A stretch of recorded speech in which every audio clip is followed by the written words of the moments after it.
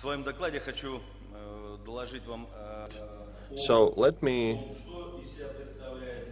tell you the state of play at Roscartography, what it is, what production projects we're doing, and which we have completed as well. So looking back, Roscartography was established in 2012 based on the President's decree.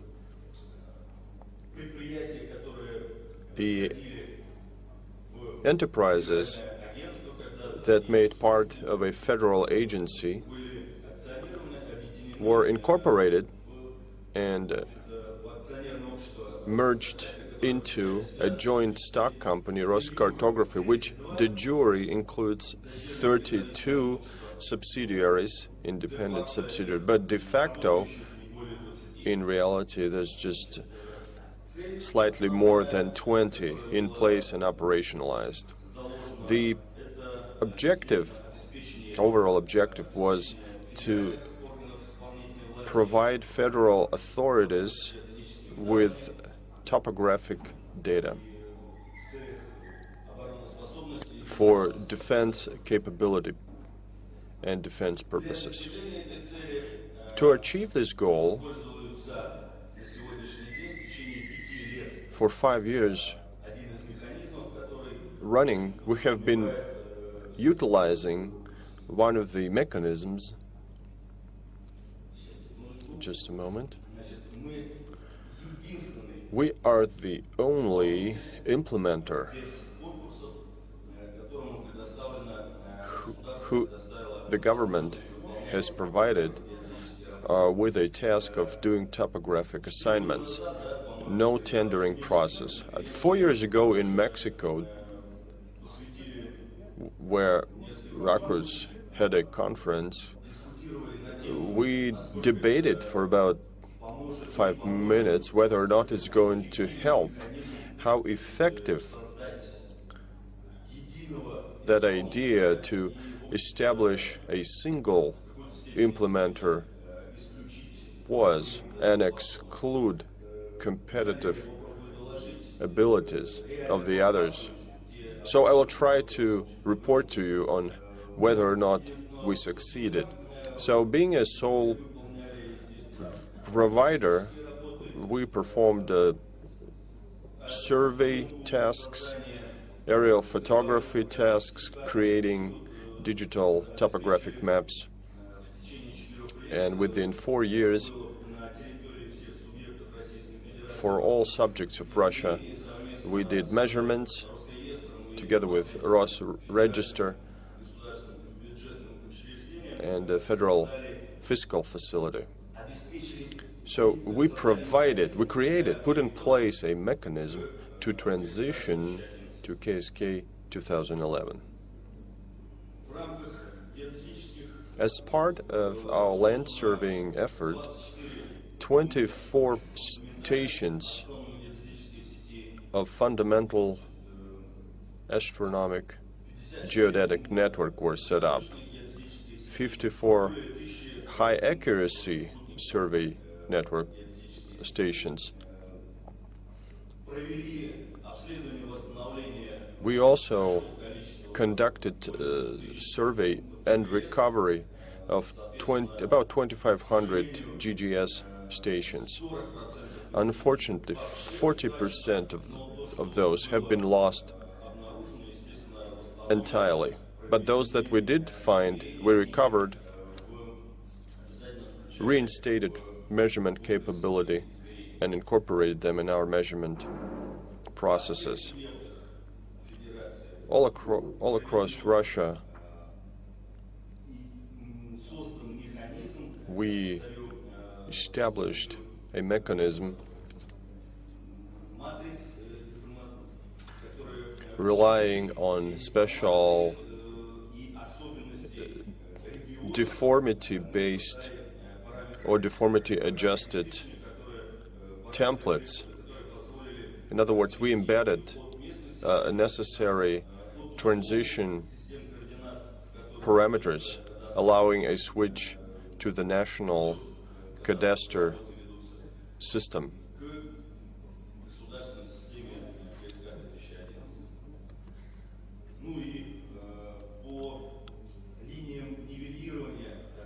And as for leveling lines, which were outlined in the 50s or 70s of the last century, we managed to follow some of them,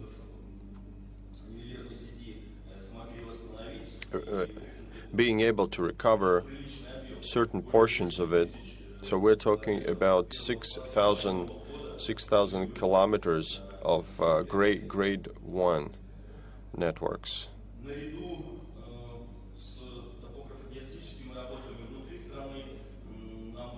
In addition to that, we have been tasked to carry out demarcation or delineation effort or border specification. And we did so with regard to 10 countries, completing the effort with Lithuania, Latvia, Belarus. Some of this is still ongoing. We continue to cooperate with our neighbors. The interaction is there, and the outcomes are also good. We're completing now Finland and Norway, and now we started on South Ossetia. Last year we finished doing it with Azerbaijan. Mapping works. We created and updated, mostly updated of course, digital topographic maps which existed for Russia with the scale range of 1 to 25,000, 1 to 100,000. 87,000 nomenclature units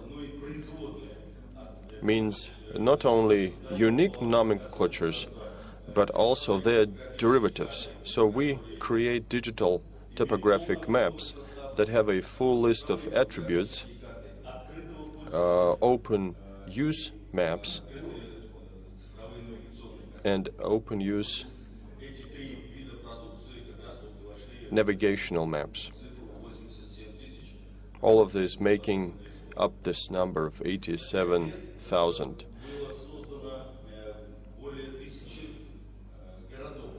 We created maps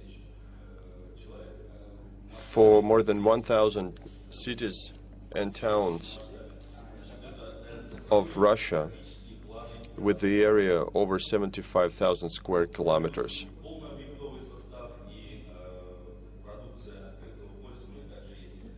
We have open source maps and other maps too. So this map shows you our performance and outcomes in the past 5 years, which is what we created and updated. 1 to 25,000 scale, using generalization technique. So 50 followed by 100.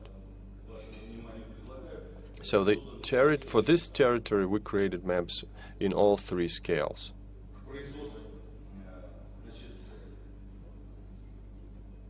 Speaking of production, in 2014, the President of Russia charged us with a task to create a national Arctic atlas. If you remember, in 2004 and 2005, the National Russian Atlas was created, and ever since, no fundamental research was conducted. So the National Arctic Atlas has been a creation that was completed in under 2 years. It has a number of contributors to this process. Unfortunately, the number of copies available is very limited.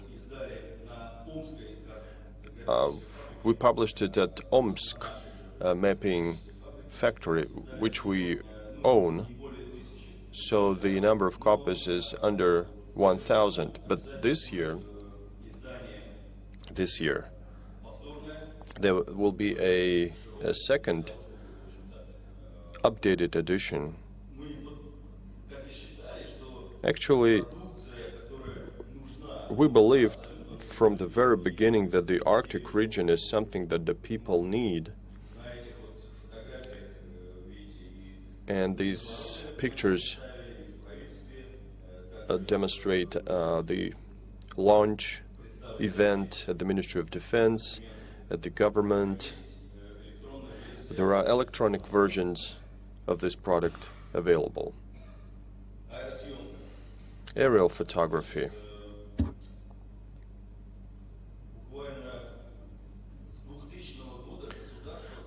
Since the year 2000, the government unfortunately hasn't commissioned any materials based on aerial photography. But since 2015, when Crimea was integrated into Russia, we were tasked to conduct an aerial photography imaging of the entire Crimean Peninsula of 27,000 square kilometers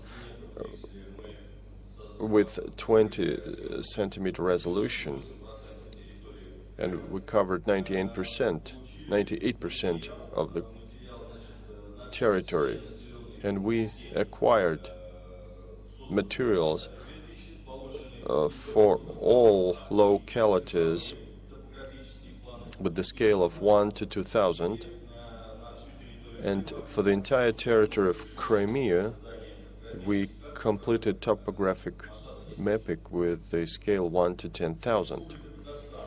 The Republic of Tatarstan, a really awesome project. I'll skip a few slides.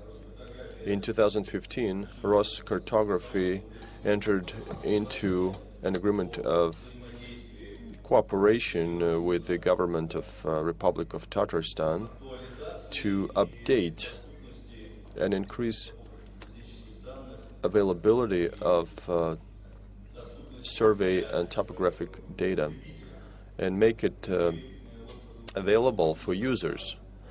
So I will elaborate on this project in more detail later.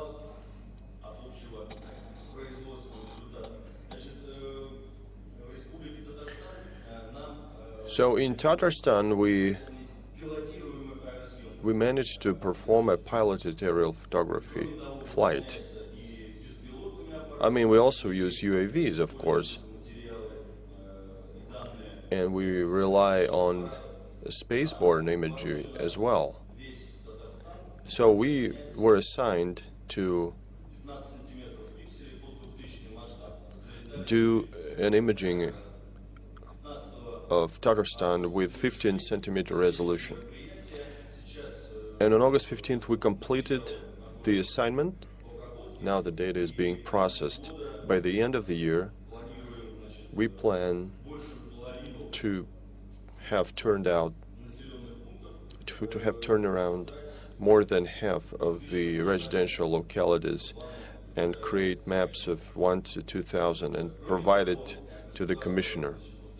Besides, I say again, it's been a long while since the government commissioned any aerial photography materials, but this year and last year too, apart from Nabережные Челны, we completed 9 other 1 million plus cities where we performed aerial photography, resulting in orthophoto plans. And we are in the process of completing digital topographic plans of 1 to 2,000 for some of the cities. I believe this has been a tremendous work, exciting too, and sizable. If you're interested in any details, me or my colleagues can bring you up to date. My colleagues actually are going to delve into those projects more specifically, give you all the particulars. I say again, 11 cities, 9 of which are 1 million plus, fairly large in size and in population, and very important for the country. We have data for them now. So, speaking of production part, one of the projects, a contribution of Roscartography in the National Technological Initiative project, has been a serious involvement. But again, this is outside of the scope of the single provider paradigm.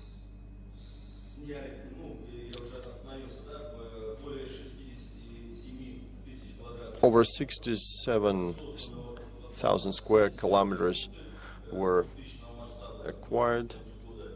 Toward the end of the year, we'll have all the relevant materials, and it will be made available for all the areas, including those where no residential settlements are available, for open areas. So based on the government funding and the local funding, we managed to deliver and update data for Tatarstan, doing 1 to 25, 1 to 50, and 1 to 100,000 scale. So here are the cases from live. This is a digital topographic plan upon which we superimposed cadastral information. We managed to adjust the location of the boundaries, and now Roscartography is trying to disseminate the information to as many stakeholders as possible. The more people are aware about it, the more successful we'll be doing more projects. We're planning to establish a geo-portal again before the year is over. We're trying to create various services. Some of them have been done already. In Far East region, we contributed to creating a service of designating licensed areas for water areas, for fishing, for production. And now we are trying to establish our own data bank or database containing hopefully all the information that we have collected.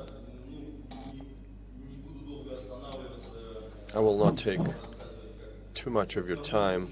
I mean, I'll be preaching to the choir to tell you who the users of the data will be and how beneficial it is. As part of the Tatarstan project, we're trying to participate in cloud technology. We're trying to address real production goals and objectives. Unfortunately,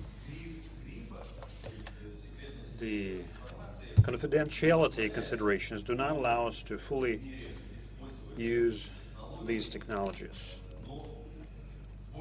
But we're doing our best, and hopefully we will have necessary acts passed by the government of the Russian Federation by the end of 2018, which shall allow us to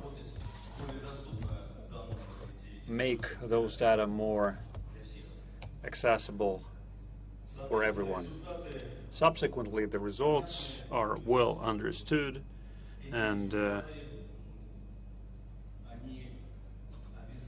these results are needed both to governments and all other entities who use spatial data for any objectives that they pursue. Not a single service can work without maps or spatial data. I hope that these solutions, not scientific but really industrial applications, will help us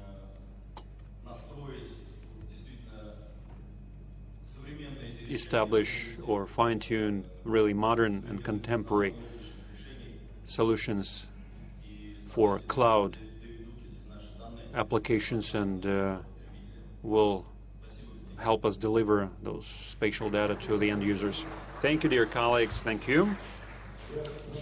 I forgot to warn the speakers and moderators that you need to stick to time, and Andrey has just shown how it can be done, because we know that this is a big conference, we need to be within time. So it was perfect. Time for questions now.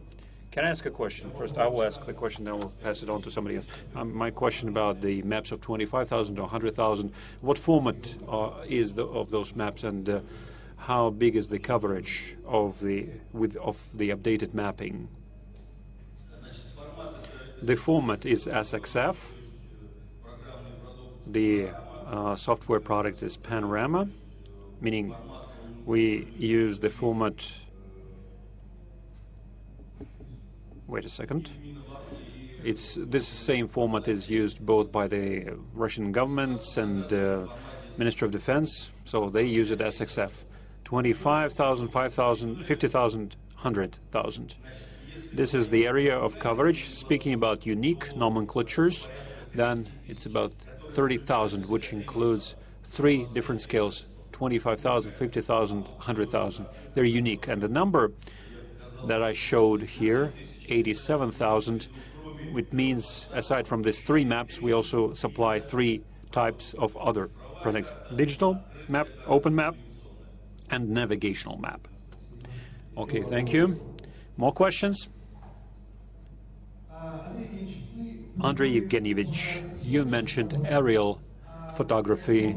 In what way, in what amount did you use satellite imagery for this project? When updating of city plans for 10,000 scale and 25,000 scale,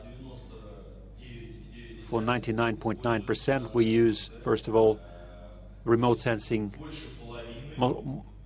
More than half would be the domestic satellite data from Canopus or resource.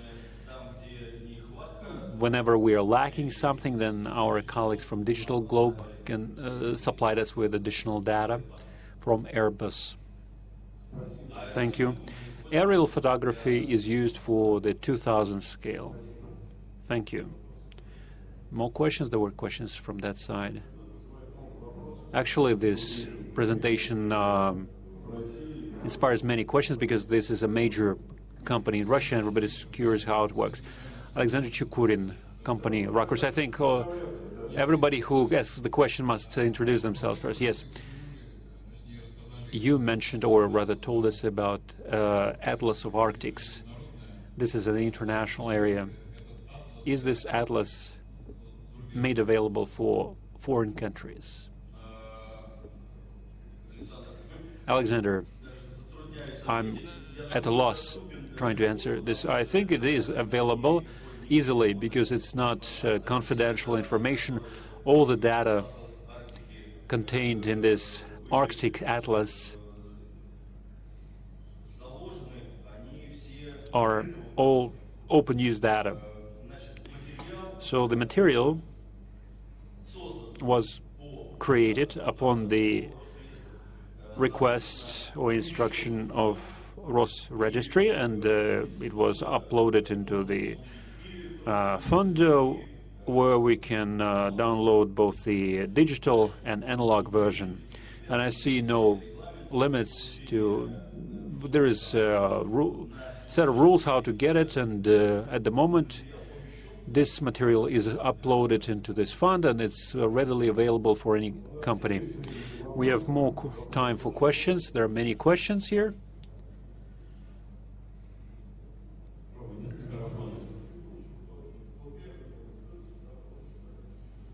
Professor Chibunich was the first to raise his hand.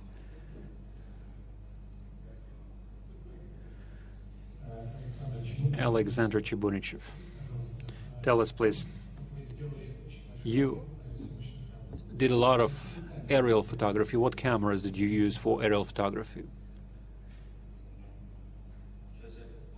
I am going to try to show you this. Now,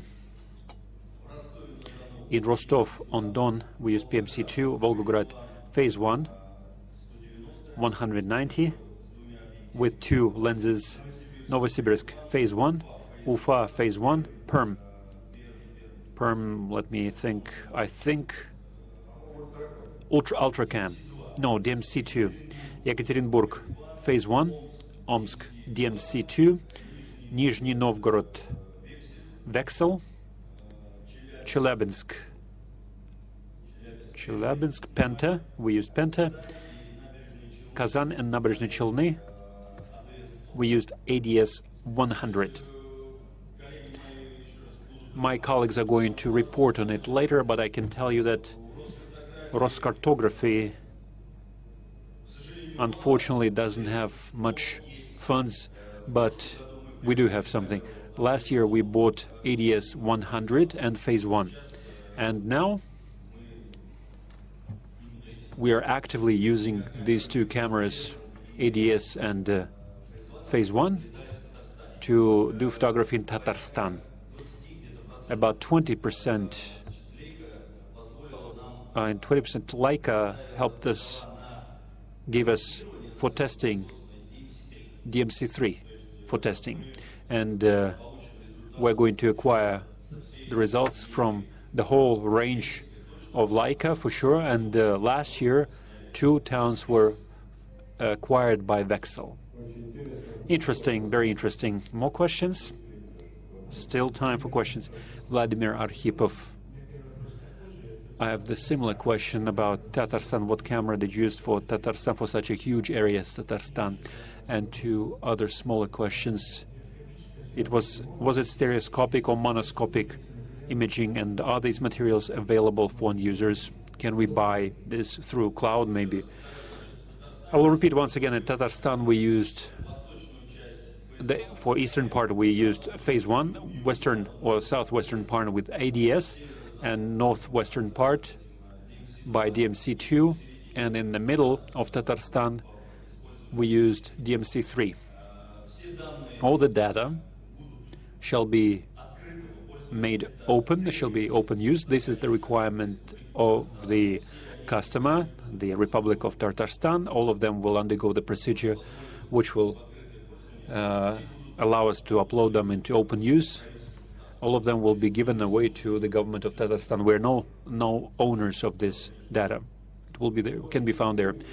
And we have time for 1 or 2 questions. Can I use this opportunity and ask the question as a moderator?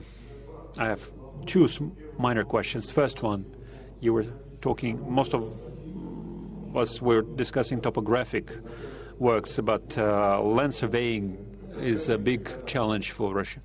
Photography for cadastre, how would you comment on this? Like next year, we have plans to, for this far eastern part of Russia, do some work on aerial photography of the far eastern federal region for the exact purpose of preparing materials which will be used for cadastre.